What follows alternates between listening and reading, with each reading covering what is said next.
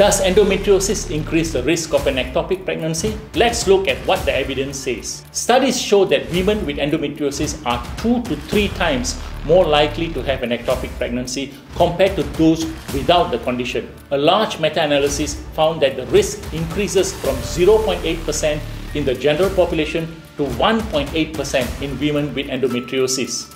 That's more than double the risk. And the more severe the endometriosis, the higher the risk, especially in stage 4 disease. This is often due to adhesions and ovarian endometriomas, which can interfere with the normal movement of the egg through the fallopian tube. Another high-quality study found a 2.7 times higher risk of ectopic pregnancy in women with severe endometriosis. So yes, endometriosis can significantly increase the risk of ectopic pregnancy. If you're affected or have questions, let's talk about it. Raising awareness helps everyone.